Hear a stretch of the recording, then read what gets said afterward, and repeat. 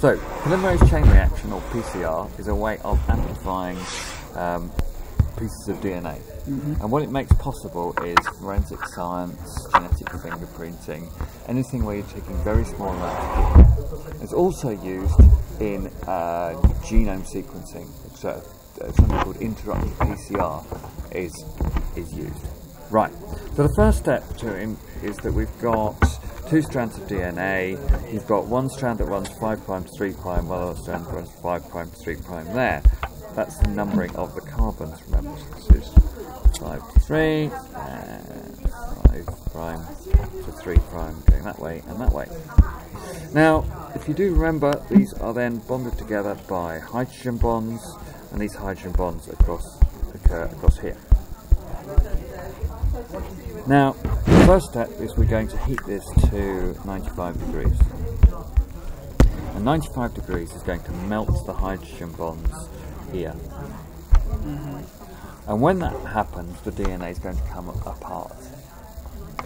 So we're then going to have two strands of DNA. So the DNA's melted and come apart. We've now got two strands. We then allow it to cool to 55 degrees centigrade. And at 55 degrees centigrade, we have two primers which anneal, that is, they form hydrogen bonds with the DNA, and the two primers attach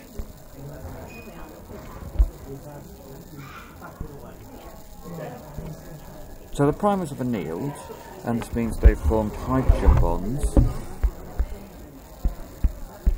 And the next step is that the enzyme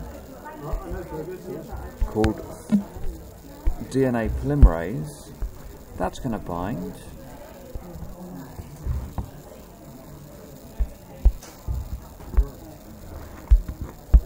to the strands of DNA next to the primer. And then the next step after that is to heat it, and you're going to heat it up to 72 degrees. Okay, so having heated it to 72 degrees, the polymerase will then move along and bring in new nucleotides.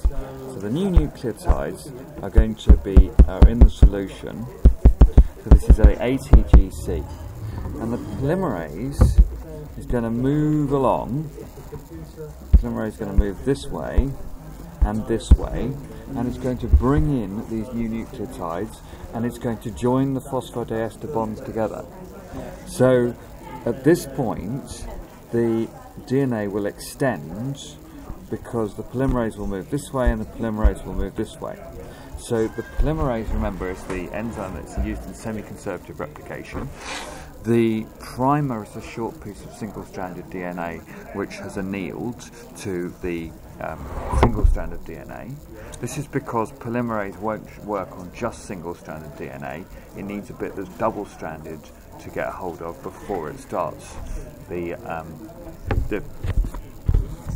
catalyzing the addition of all the nucleotides.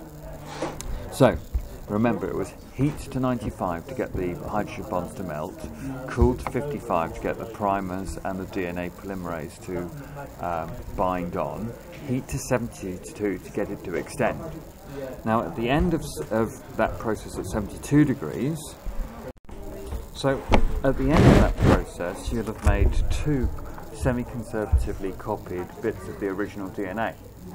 Now the genius here is that the next step you can carry out is that you repeat the whole process, in that you heat it again to 95 degrees. Now when we heat it again to 95 degrees, we will again melt these hydrogen bonds, and the next thing that happens after that is a primer is going to anneal, DNA polymerase is going to bind on, then it's going to semi-conservatively replicate both strands. Now the absolute genius here is that the DNA polymerase, if it was from any normal organism, then heating it to 95 degrees would denature it. But instead, we take DNA polymerase from a hot spring bacteria that is a thermophile. So the DNA polymerase is called thermophilus, which is temperature liking. You are a file, you like something. Thermophilus aquaticus. I'm convinced I spelled that right, but there we go. Thermophilus aquaticus, which is shortened to TAQ, or Taq polymerase. Now, because you use DNA from a thermophile, remember you went 95 to 55. So 95 you melted, 55 they annealed, 72 the DNA polymerase extended along and brought in the nucleotides, which paired up complementarily, and then it formed phosphodiester bonds. Then you heated it to 95 degrees again. So every time you do this cycle, the quantity of DNA doubles each time. So if you and this cycle takes about 10 minutes to do.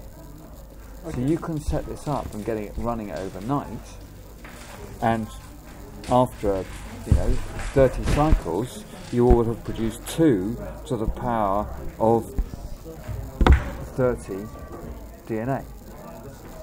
So you would have multiplied the DNA to a colossal quantity, which means you can take very small amounts of DNA and produce enormous quantities of it, which you can then use for gel electrophoresis, genetic engineering, genetic fingerprinting, and that sort of thing. So the importance of the polymerase chain reaction is as a tool.